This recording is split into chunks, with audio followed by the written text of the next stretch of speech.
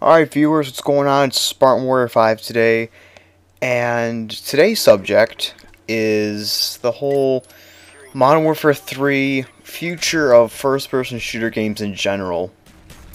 Because I think it's something that I think someone should address and bring up to the community.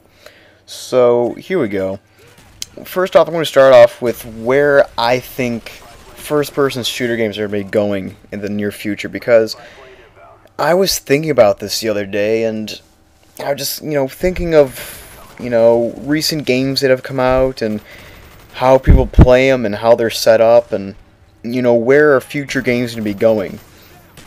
So, I got to thinking about it, and, I mean, you see games like Battlefield Bad Company, and Call of Duty Black Ops, Killzone, those are your basic kind of, like, your main sort of shooters, if you will. And most of these now are built around defensive gameplay.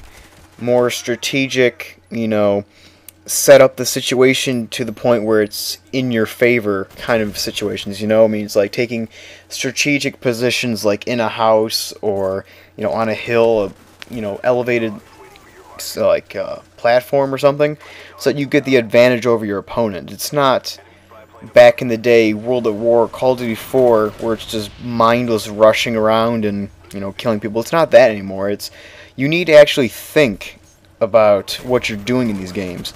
Especially Battlefield and Killzone. Those are very, very strategic shooter games. They're not rush games because they're not built around the whole idea of rushing around and being a whole Rambo. Even though you do have those situations at times where it's, close quarters combat, just spraying a room full of enemies down with your gun. You do have those from time to time, but they're not as often as previous Call of Duty games.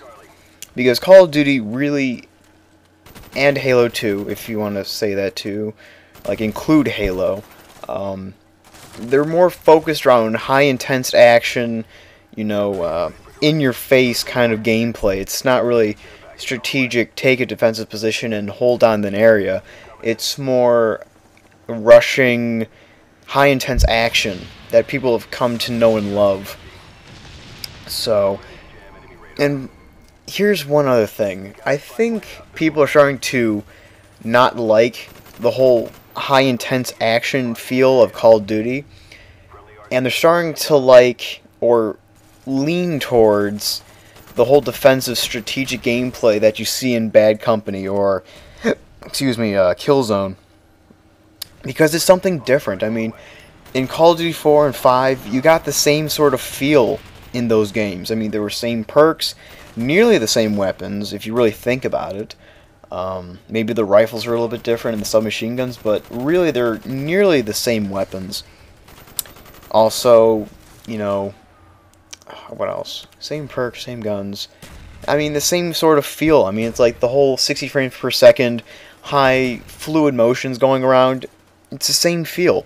Modern Warfare 3 added a bit of difference that people, coming into the game really enjoyed. The whole new pro perk system, new customizable killstreaks. The whole pacing of the game was increased. I mean, back in the day, really, Call of Duty 4 and 5, the tempo of the gameplay was more like this.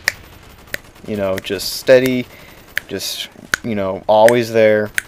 But when you go to Modern Warfare 2, it's more of like, high, intense, keep coming, steady pacing. And then you come here with Black Ops, and it slows down again. But Treyarch really did take some things from Modern Warfare 2, pro perks, customizable kill streaks, but they slowed it down. That's why I think this game isn't so highly seen by most of the community.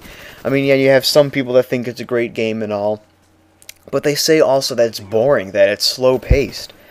Well, all the things that Treyarch did in this game slowed it down. Oh, excuse me. Ugh. Gosh. Puberty. So, and now you see games like Killzone 3 coming out, Homefront coming out. all these games that are more strategic based and are getting hyped more often because it's something different. People have seen the same formula in Call of Duty for years now. And I think it's starting to get to that time where people are starting to get sick of this game. Or sick of the franchise, excuse me. So, what I'm expecting is that Modern Warfare 3 will be the last Call of Duty game for a while. Because it'll give companies time to think back and, you know, evaluate what works, what didn't work, what changes the community wants to see in the game.